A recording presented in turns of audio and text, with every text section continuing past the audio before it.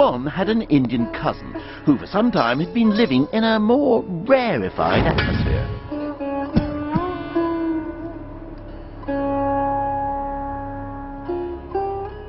The Indians seem to have been less concerned about military organisation than about renouncing the world and finding enlightenment. But nirvana isn't just down the road.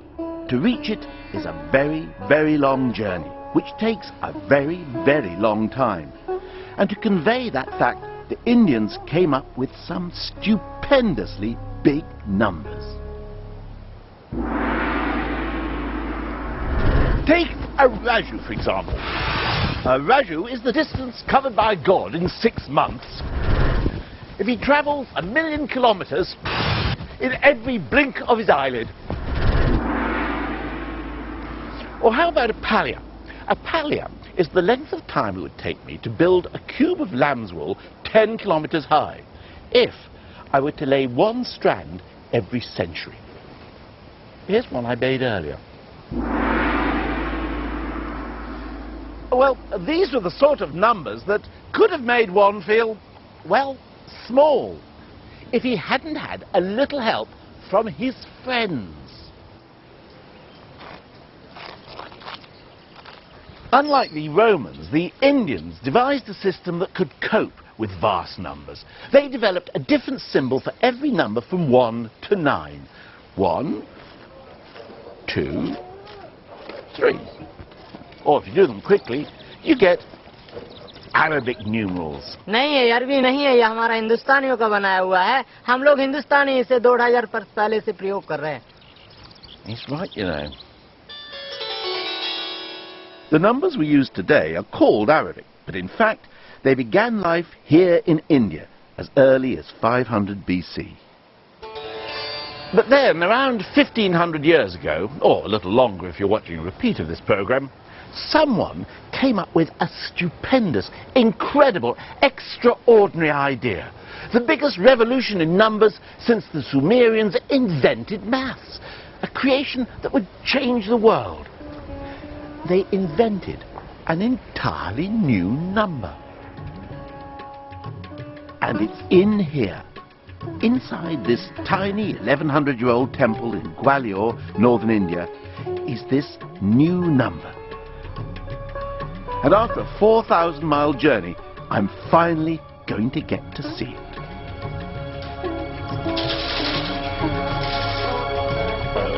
Nick, it's locked.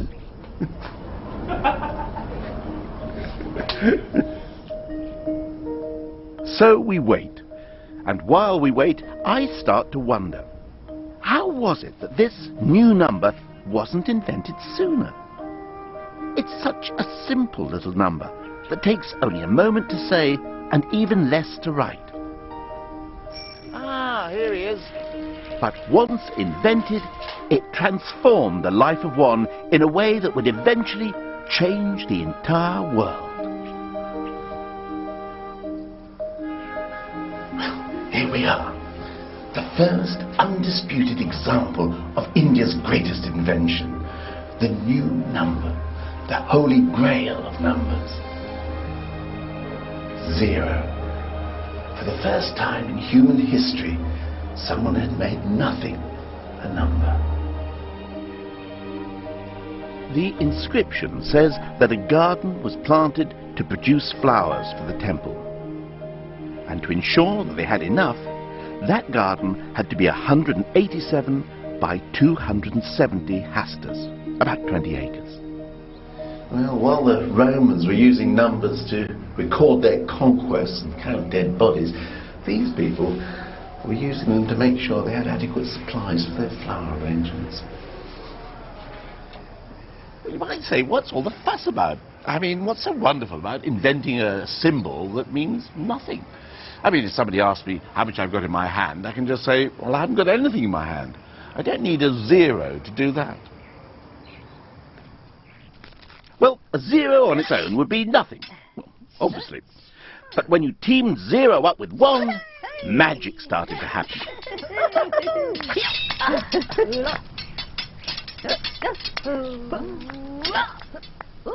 And when they were joined by the rest of the troupe, the results were spectacular. With just 10 digits, the Indians could make numbers infinitely large, as well as infinitely small.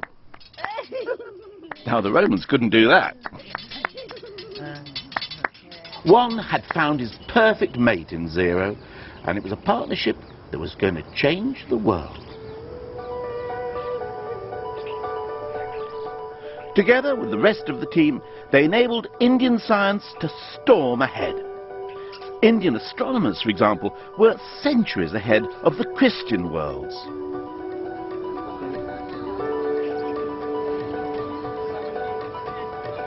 Indian scientists worked out that the Earth spins on its axis and that it moves round the sun, something that open Europe, Copernicus, wouldn't figure out until 1,000 years later.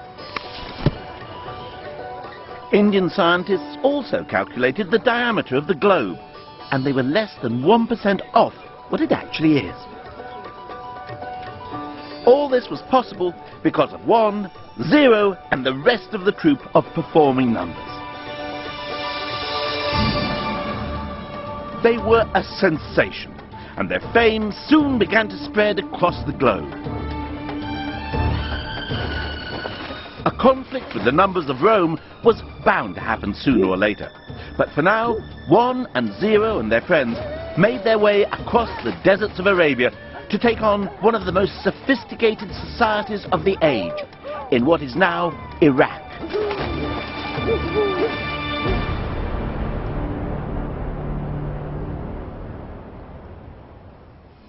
When Islam was little more than 100 years old, Baghdad was ruled by the great Caliph Al-Mansur.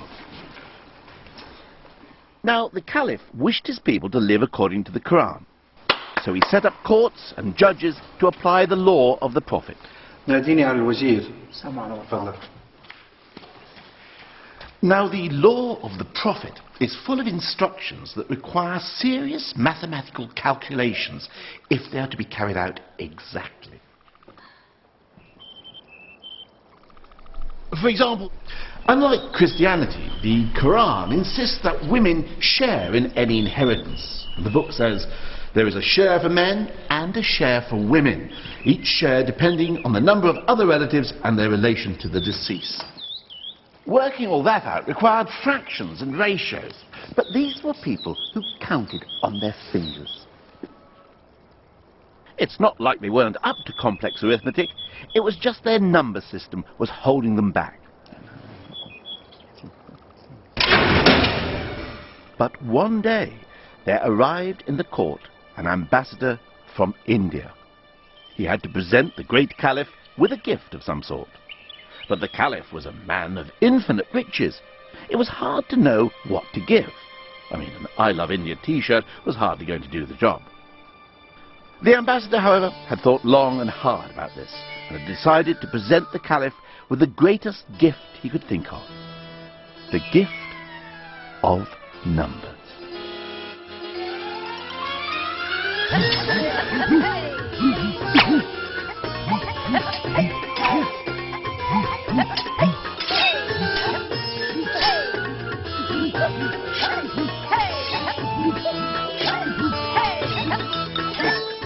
Actually, we don't know for certain exactly how Indian numerals came to be adopted in the Islamic world, but the ambassador story is my favourite.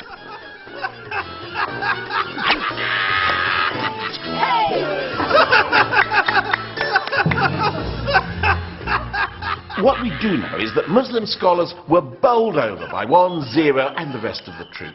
And the most famous of these scholars was a man by the name of Al-Khwarizmi. Al-Khwarizmi.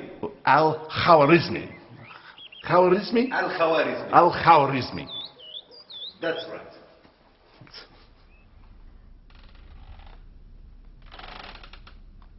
Al-Khwarizmi and his colleagues taught the performing numerals a whole host of brand new tricks.